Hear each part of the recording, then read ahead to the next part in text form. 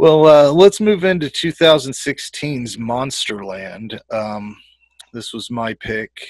Summary for this film. Welcome to Monsterland. This was clearly written by the people that fucking made the movie. I hate these. I hate it when it's the people that made it. Welcome to Monsterland, a terrifying place where savage beasts, carnivorous creatures, and grotesque abominations are the new normal. And the human race is now at the bottom of the food chain. Now, this thing is written and directed by so many goddamn people. Yeah. You play a softball game with this roster. I suggest if you really are that big of a nerd and you need to know all these things, because I looked at it all. I didn't recognize anybody really. But, I mean, check out IMDb. Jason, do you have information on this? Well, I didn't find a tagline for this, but it is distributed by RLJ Entertainment, and it seems like every other day I'm watching one of their movies here lately. Like they've just been popping up everywhere. On DVD through Image Entertainment in 2016, and this is $7 on Amazon. Yeah, I found this at Big Lots for like $5.99. So this is gonna be yeah. I kind of want to go through the segments a little bit because this is an anthology film. The first segment is Skinny Dippers. They get eaten by an unseen creature. What did you guys think about this? I didn't think there was anything special with this segment. I barely remember it. I have the first one as Gray Matter. I must have missed that. Yeah, it was very short. Oh, okay. And they are confusing. I tried to keep track of how many segments there was. There's just some are so long and some are real short. Like and some of them have intros, like they tell you it's a thing, and some of them aren't. I kind of tried to break it down, right? The second segment is Gray Matter. Okay. A man wakes up in the middle of a street covered in blood with a huge head wound. This might be my favorite in this movie. It was a good one. It's got excellent production. Yeah. The sound design is really cool. I listened to it with headphones, and the voice in the dude's head was like going back and forth in my head, so I thought that was cool. I liked the little parasite thing. I don't know, the little CGI thing. It was a puppet or CGI? I couldn't tell really. I mean, it was small. Well, the close-ups looked like it was a puppet. Like they do really close-ups on his face. I don't know. It looked good. I liked it. It was fun. That's a really fun segment. The third segment is called Curiosity Kills. A boy becomes obsessed with his father's radioactive suitcase and the secrets it contains. I liked this too. I thought it was a fun, campy, like cartoony segment. You would see this, and it seemed like it reminded me a lot of that segment in the Twilight Zone movie that Joe Dante did. The one where the boy has the powers to control everything, and there's like animation in that one though. But what did you guys think about this? Did you like it? An anthology. I like anthologies that are like around 3-4 stories at the most. But there's a lot in this one. I didn't like the ABCs of Death. I got like halfway in and I'm like, I'm done with this. I can't. So bad. I'm done with this. I got to the washing machine one, or what was it? The fridges. The dude had. I don't even know. I struck it from the file. I blacked that shit out. But Gray Matter, loved Gray Matter. It reminded me so much of Henenlotter's Brain Damage. Mm-hmm. It was also had to deal with a sentient parasite. I loved it. I don't know if it was my favorite, but it is definitely at the top. Yeah, once we got further into this, there was one segment that kind of blew my mind a little bit, but I just didn't know what it was. I was like, I can't wrap my head around this thing, but we'll get to that in a minute. The next segment's called Hag, and it's this is the IMDb summary. It says, inspired by true events, Scott Summers mysteriously experiences sleep paralysis when his wife Marie sleepwalks at night. Unbeknownst to him, she lives with a horrible secret that slowly begins to eat away at their relationship. I don't know. I like this, I guess. This is the most notable. This has the most notable people in it. It has Eileen Dietz, who did the face of the demon in Exorcist. John Franklin, who's Isaac from Children of the Corn, and Megan Duffy, who's in the 2012 Maniac remake. It's a well done piece of business. I like the effects on the hag. It's a creepy story. I saw a negative review of this movie, and it mentioned some bad CGI, and there is some, but then they started bitching about the acting. But up until this point, it's been pretty solid, especially this segment. This one has the strongest acting, I think. What do you guys think? Oh yeah, this one. Oh, Jason, you go ahead. I took over. No, I don't really have too much to say like per episode, but the hag, I do have down as one of my, like, I don't know how many. What is there, 8 or 10 of these stories? There is. I have 4 wrote down specifically, and hag is one of them. So yeah, it was one of my favorite ones here. The thing that comes up next is a very weird cartoon segment with an old monster hunter. I could have done without this. It was completely just taking up time. This thing's pretty long. They could have just cut this right out. The sixth segment is called House Call. A man shows up to a dentist's home demanding he help him at gunpoint because he thinks he's turning into a vampire. This was good too, I thought. There was a gruesome tooth pulling scene. I think it was a fun segment. The effects weren't the best, but the execution was pretty good. So what can you say? Is that one of your top hits there? What's this one called again? House Call. Yeah. It was a cool little vampire short. I liked it. Yeah. Mm-hmm. I definitely really like this one a lot. That's definitely up there too for me. The acting was really good.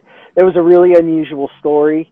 Like I thought that was real creative, and like the whole vamping out was weird, but the was okay. But the drama up to it was really. I thought that was really cool and creative. It was real. Like I put myself in the shoes of that dentist. Like, oh man. He was what, going through a divorce, right? Yeah, he was sitting there getting drunk, and and all of a sudden this crazy dude comes up and, oh my god, I'm a vampire, like Jonathan Greaves in Monster Squad saying he's a werewolf. Like this guy's freaking out. Yeah, I mean, I thought it was a great story. Frank, fix your camera. Oh fuck! What happened? Oh, I'm just moved up, man. I'm just moved up. I'm just looking at your beard. No, I was getting into the conversation for you. I forgot about that thing altogether. The worst thing about this whole movie is the CGI wraparound segments. Oh yeah. There's so much. Like there's at the beginning, the first thing that hits you bad CGI is there's an ice machine that flops open and there's like a skull in it for some reason. It doesn't. There's tons of little shit like that in these terrible wraparounds. But the next segment is the one that fucked me up because it's this puppet thing. It was really enjoyable for me. It filled me with a really strong sense of dread, and all I kept thinking was, "This is everything to me." But I had eaten up hamburger, so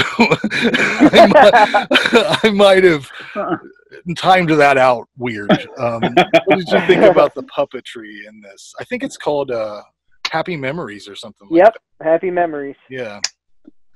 Which you can buy for $5, I saw. It was unique. It was different. Yeah. It was just okay. I was should have had a hamburger. No, dude, I was working. I was working. I can't do that work. I can't do work while I'm taking. That's true.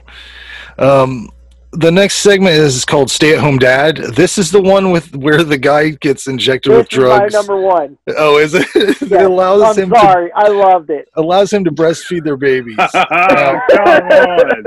When I was watching this, I had my kid walk down while I was watching. Oh yeah, walks in the living room. That's worse than what happened to me. It's when he's in the mirror, like filling himself up. Oh my god!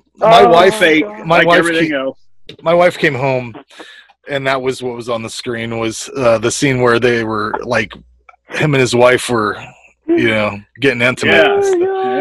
Yeah. Excited. Hilarious. There's a couple notable people in this. Trent Haga is in this short. He was in the Killjoy movies and a lot of really interesting trauma titles, including Terror Firmer. This is the dude that's, he's going to rob them or whatever. I was like, what the fuck is that guy in? I was like, I've seen him in something, and it was Terror Firmer. If you haven't seen that, it's a classic, for me anyways. Richard Grove is in this, and he's Duke Henry the Red from Army of Darkness. The dude that gets at the beginning, that's like arguing with Ash. Saves the day. Yeah. Yep. This is just a fun segment. I liked it. It was funny.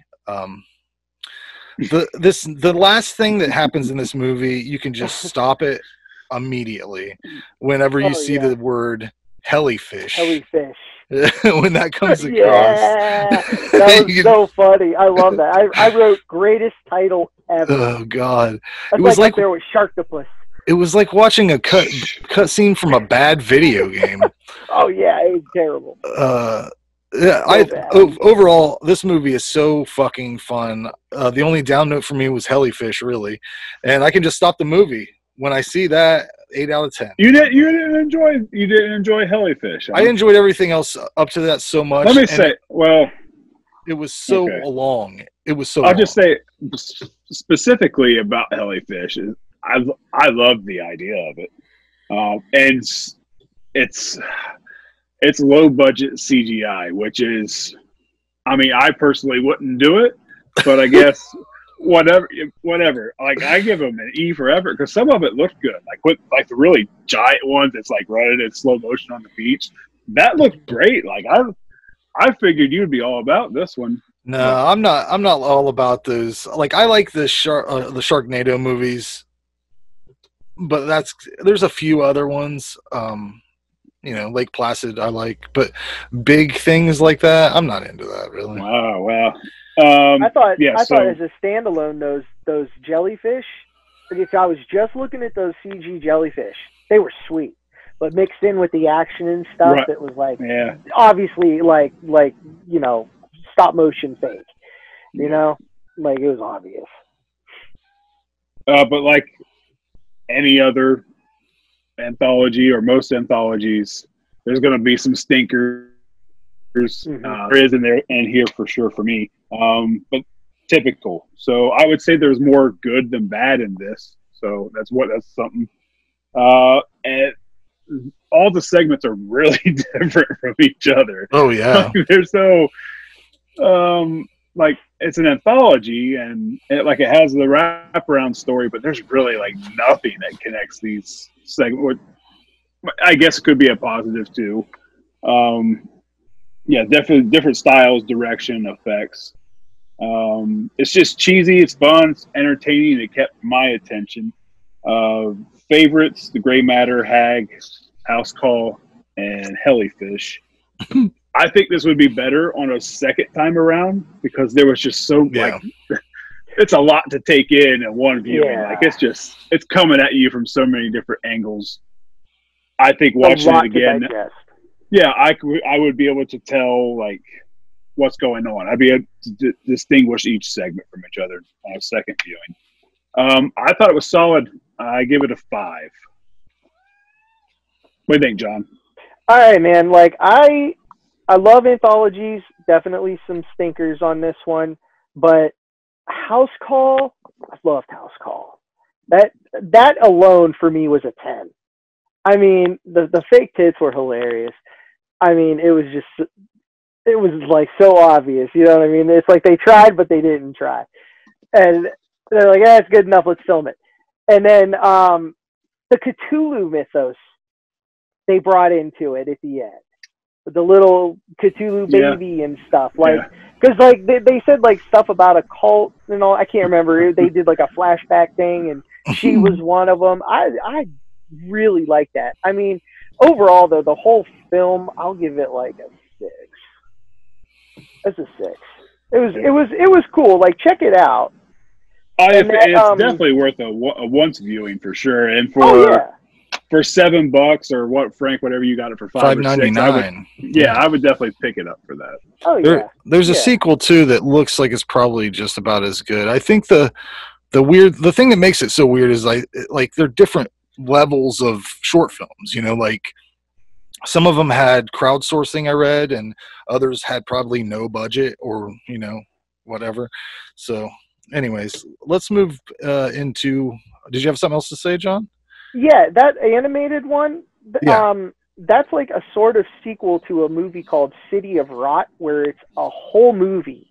Like, oh yeah, I remember that. That's the same old dude with the walker that was going around killing zombies, and he hunted that. I mean, I felt like it. Yeah, I felt like this played out better than an hour and a half of that. Yeah, that thing reminded you know what that reminded me of was like, do you remember the website Newgrounds? They had like video games and animation. I was like, this looks like a Newgrounds cartoon, like for real.